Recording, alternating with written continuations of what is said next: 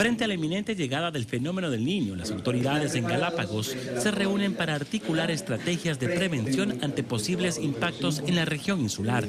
Al momento, evalúan los puntos vulnerables de las islas pobladas. De esa manera tener el mapa de riesgos provincial con acciones concretas para cada una de las instituciones que en el caso de las emergencias sepamos responder inmediatamente. A este proceso de monitoreo se suma la Armada Nacional, que con su buque de investigación oceanográfica Orión recorrerá el mar circundante al archipiélago para tomar datos del comportamiento atmosférico y de las masas de agua.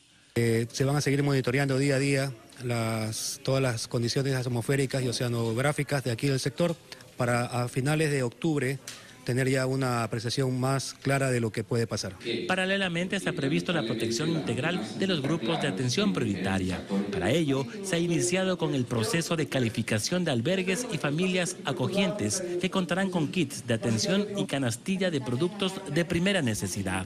En Galápagos, Diego Añasco, Ecuador TV.